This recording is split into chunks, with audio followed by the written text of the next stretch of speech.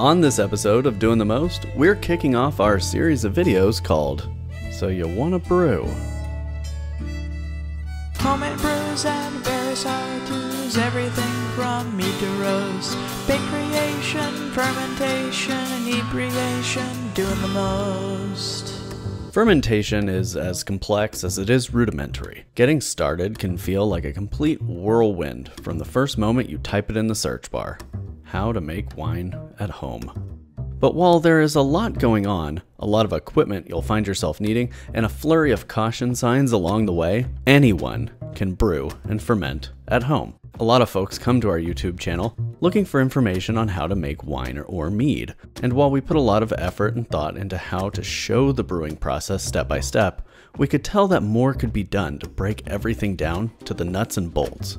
We really wanted to strive for an introductory course to fermentation. Real quick, we'll set some ground rules. This channel is more focused on wines and meads than beers, but the majority of what is presented in this guide will also be relevant when making beer. However, to simplify our language, must will be used throughout instead of wort. Also, most folks don't consider meads or wines to be brewed. That's fine, but we're going to lump all home fermentations of alcoholic beverages into the homebrew category. This will include referring to fermentations that have completed primary as brews. Since this is an introductory course to fermentation, we're going to break it all down in a 4-part series. Part 1, the starter kit. A walkthrough of mostly essential items you'll need to jump right into brewing.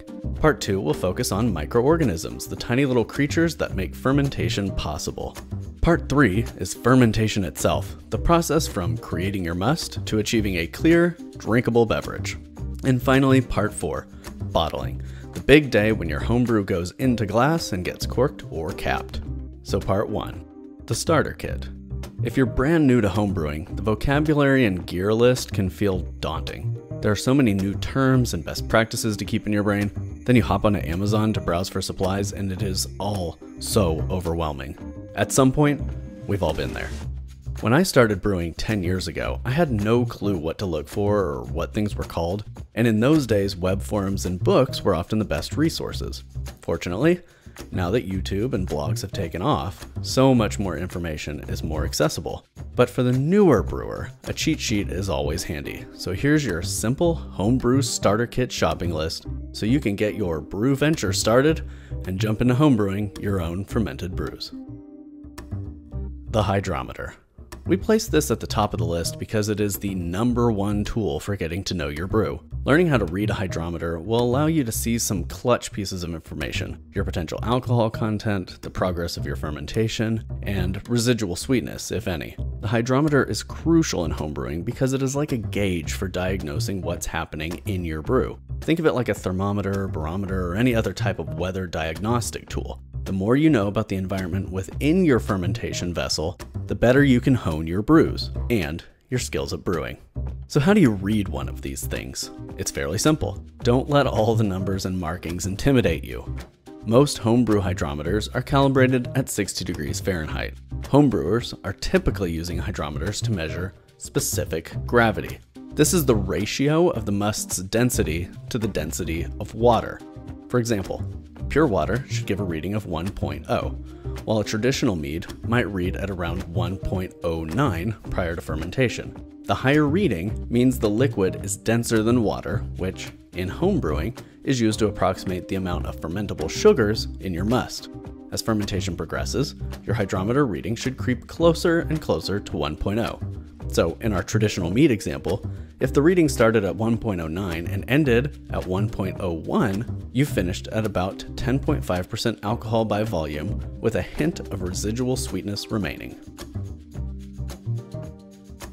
Carboys. So you need something to brew in. Most common these days are glass jugs and carboys. You can most often find them in 1, 3, 5, and 6 gallon capacities. New brewers typically start in 1-gallon batches. I recommend 5-gallon batches as a starting point, but we've got a whole other video on that. You can start out fermenting in food-grade buckets. I did. But as you become more cognitive and sensitive to oxygenation issues in your fermentations, the more you'll want to limit head space. With their narrow necks, jugs and carboys restrict the exposure of your must to the air. Less oxygen in contact with your must means less chance of over-oxygenation in your fermentation vessel before bottling.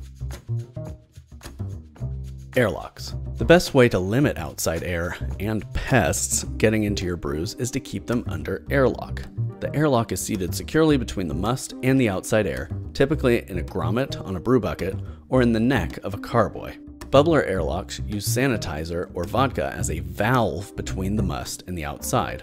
CO2 can bubble out, but nothing else can get in. They do come with some maintenance needs though.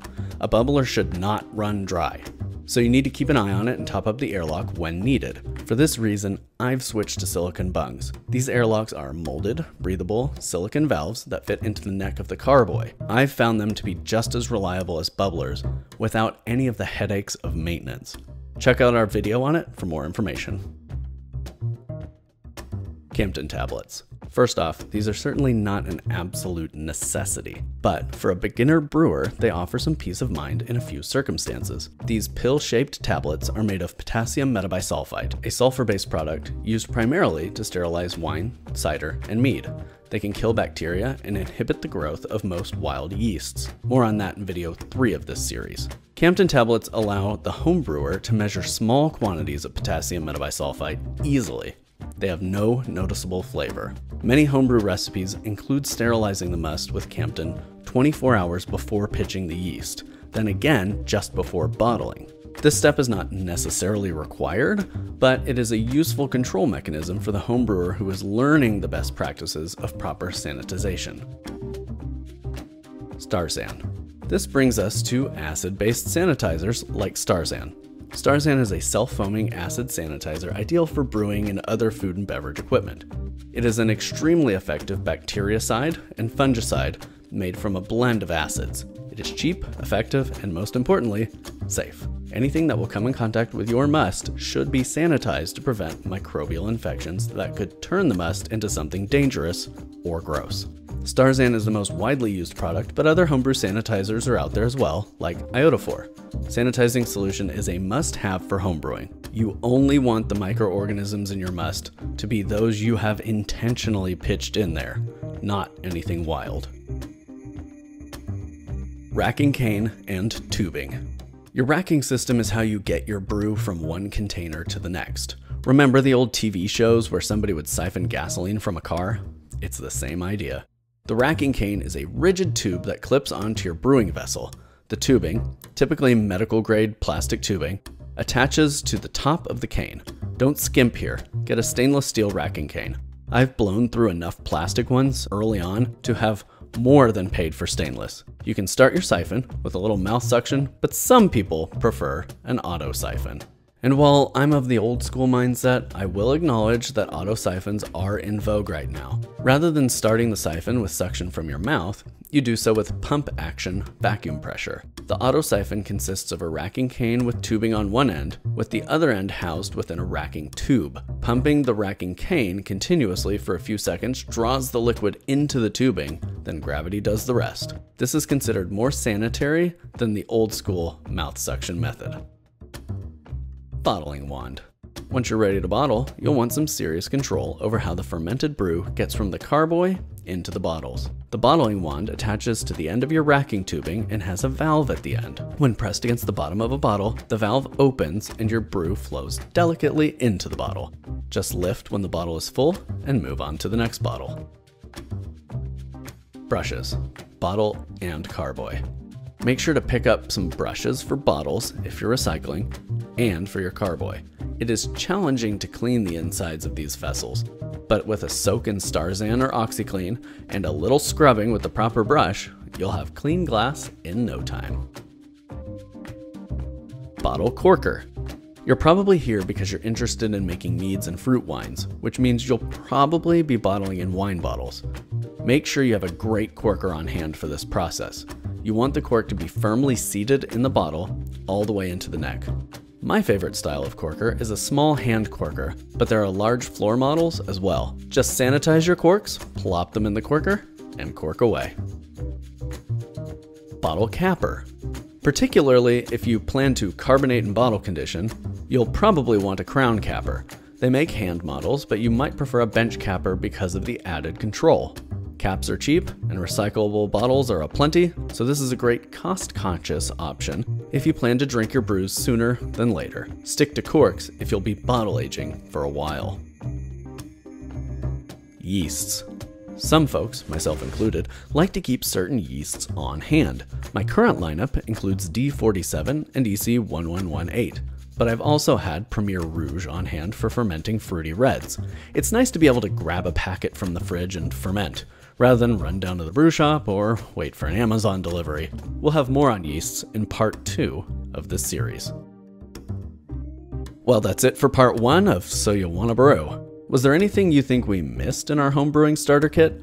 Let us know in the comments. There are so many pieces of equipment and tech out there, some time-saving and others simply gratuitous. We'd love to know what's in your brewing arsenal. You can find us on Instagram and Pinterest at Doing the Most OK, and check out our website at doingthemost.org. To stay tuned for part 2 in this series, hit that subscribe button so you won't miss it. Thanks for watching. See you next time when we talk microorganisms.